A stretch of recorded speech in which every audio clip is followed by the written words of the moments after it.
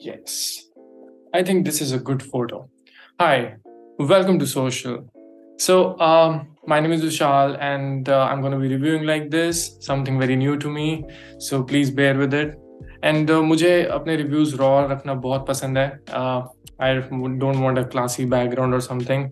Just me coming out of a theater and experiencing whatever I've experienced. So I just came back after watching John Wick, और बहुत amazing experience था. मुझे ऐसा लगता है कि मैंने किसी भी हॉलीवुड फिल्म को इतना नहीं एंजॉय किया. Even like when I went to watch the whale और अवतार, उनका एक्सपीरियंस अलग था. बट जॉन विक की जो वाइब है वो totally it's full of nostalgia for me. It's full of my own cinephile journey. ऐसा लगता है कि जॉन विक को देखते हुए मैं भी खुद लाइफ में बड़ा हुआ हूँ. सो आई शुड टेल यू कि बैक इन 2014 जब जॉन विक आई थी पहली बार, तो इंडिया में उसकी बहुत लिमिटेड रिलीज हुई थी. और मैं फिर भी उस मूवी को कहीं ना देखने चला गया, और थिएटर में लिटरली कोई भी नहीं था. And nobody seriously new Keanu Reeves. I mean Keanu Reeves का करियर उस वक्त डाउनफॉल पे था. एंड बट मुझे पता था कि John Wick was a great film.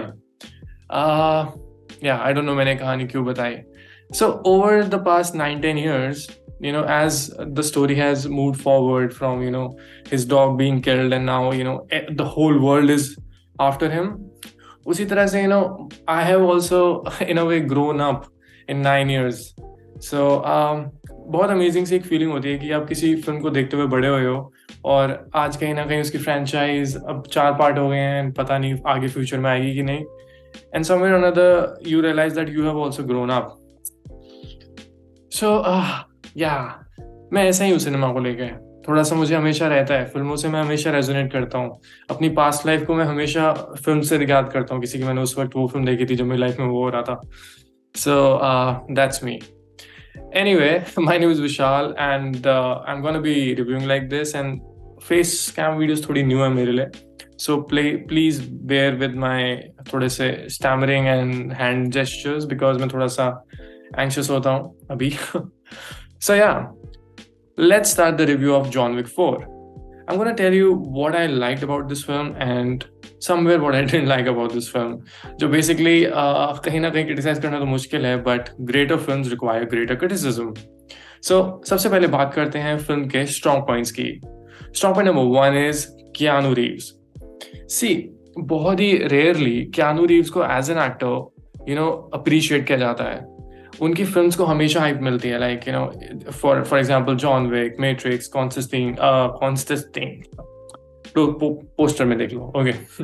सो उनकी फिल्म्स को हमेशा हाइप मिलती है, but as an actor he is never being appreciated. And I really feel कि जॉन विक में उन्होंने अपने करियर की मेरे ख्याल से बेस्ट परफॉर्मेंस दी है. Because if you see Keanu playing John Wick, it feels कि ये कैरेक्टर उनके कितने हार्ट से आता है. The way he carries himself, the way he doesn't overdo any of the scenes, explains what a good understanding he has about this character. So over the last 10 years, उनका character कहीं भी एक notch भी emotion में भी change नहीं हुआ है, and that just explains कि उन्होंने उस कैरेक्टर को कितना अच्छा समझा है. So I really feel कि Keanu Reeves की जो परफॉर्मेंस है उसको भी एक क्रेडिबिलिटी देनी चाहिए. And John Wick 4 में तो he has gone like full throttle. Like आपको उनकी एक्टिंग रेंज के हर एक एस्पेक्ट देखने को मिलेगा. So basically that is why I believe कि John Wick सिर्फ एक एक्शन फिल्म की तरह नहीं देखनी चाहिए, उसको आपको एक ह्यूमन इमोशन स्टोरी की तरह देखना चाहिए. That is where it brings to my second point. What क्या है second point का नाम? What क्या सोचा था मैंने? Depth of the story. Okay, so मेरे रिव्यूज ऐसे ही रहेंगे. Okay, raw and organic.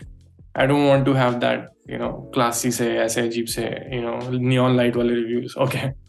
Anyway, so what I was trying to tell you is कि जो story की जो depth है, आपको उसको समझना चाहिए. If you see John Wick as an entertaining film, all good, great. Action कितना badass है उसमें, characters कितने amazing से हैं, film कितनी cinematically beautiful है. But you have to see the depth of the story. If you actually realize, जैसे John Wick का जो कैरेक्टर है वो कहीं ना कहीं is a story about a grieving man who has lost his wife, a dog, and everybody who helps him kind of gets murdered, killed. सो इसलिए आपको समझना चाहिए कि जो जॉन विक फिल्म की स्टोरी की डेप्थ है वो कितनी फिलोसफिकल है, एट द सेम टाइम कितनी मिथिकल है, कितने सारे कल्चर्स को वो टच करती है अपने एक्शंस को दिखाते हुए कि वो कभी भी किसी और कल्चर के कैरेक्टर्स को एक बहुत ही जेनेरिक एक्शन करते हुए नहीं दिखाती। वो उसी तरह का एक्शन करते हुए दिखाती है जिस तरह से, जस्ट लाइक एक वीडियो गेम में ना हर एक कैरेक्टर डिफरेंट होता है, उसी तरह से फिल्म उन कैरेक्टर्स के कल्चरली उस एक्शन को दिखाती है। सो मेरा बेसिकली यही मानना है कि जो जॉन विक की स्टोरी है या उसमें दिखाया गया एक्शन है या फिर कैरेक्टर्स के जो सिचुएशंस में लिए गए डिसीजंस हैं, उनमें एक बहुत बड़ी डेप्थ इन्वॉल्व है। So you cannot even watch it just as an action film. It is a great human drama film with lot of action. So the strong point number 3 is visual effects. See, इस aspect की कोई ज़्यादा बात शायद ना करे, but आपको realise करना होगा कि अगर फिल्म में इतना अमेजिंग एक्शन है जहाँ पे literally John Wick is fighting with 20 people, 40 people, 30 people and he is killing everyone and there is like her scene बहुत रियलिस्टिक लगता है। उसको रियलिस्टिक दिखाने के लिए विजुअल इफेक्ट्स बहुत ज़रूरी होते हैं, और विजुअल इफेक्ट्स इस फिल्म के इतने नीट हैं कि I was just amazed by the share product of this film. सो अगर आप इसके लिटरली क्रेडिट्स देखो ना, तो इसमें कहीं ना कहीं 200-300 से ज़्यादा तो विजुअल आर्टिस्ट के नाम है, and lot of visual artist are from India. So this is something which you actually should notice while watching John Wick 4, visual effects. पानी पी लूं। So the strong point number 4 is the last 1 hour of the film. See, it is like one of the best last 1 hour of the whole 4 films. आखिरी के जो घंटे में इस film में होता है, it completely blew my mind actually. मैं सोच के ही नहीं गया था कि स्टोरी इस तरह से आखिरी घंटे में वो दिखाएंगे। उसमें एक्शन है, उसमें इतना लंबा एक 1 टेक सीन है, उसमें इतने इंसेन एक्शन सेट पीसेस हैं कि मैं इमेजिन भी नहीं कर सकता कि कोई एक फिल्म में इस तरह के एक्शन सेट पीसेस इमेजिन कर रहा है और उसको अच्छी तरह से एग्जीक्यूट कर रहा है। वो last 1 hour was like great, and then comes the ending. What a beautiful ending. I have never seen such a beautiful ending to a hitman story. अगर आपने अभी ये फिल्म नहीं देखी है, then I should tell you कि इसकी ending वैसी नहीं है जैसे आप सोच के जाते हो। इसकी एंडिंग बहुत अलग है। फॉर एन एक्शन फ्रेंचाइज इसकी एंडिंग एक बहुत ही फिलोसफिकल और एक बहुत ही ट्रेडिशनल और एक ओल्ड स्कूल वे में की जाती है, विच जस्ट अमेजेस मी कि डेफिनेटली ये फिल्म के जो डायरेक्टर हैं चैड समथिंग, उनका ये ड्रीम एंडिंग है। So you should definitely take notice of the last hour and the ending of this film. Alright, now let's talk about the weak point of this film. The only problem that I had with this film, और वो थी इसका villain. So इसमें जो villain का character है वो bill सार्सगार्ड ने प्ले किया है, and it is such a badly written character. कहीं से भी ये जॉन विक वाला अब विलन लग ही नहीं रहा है।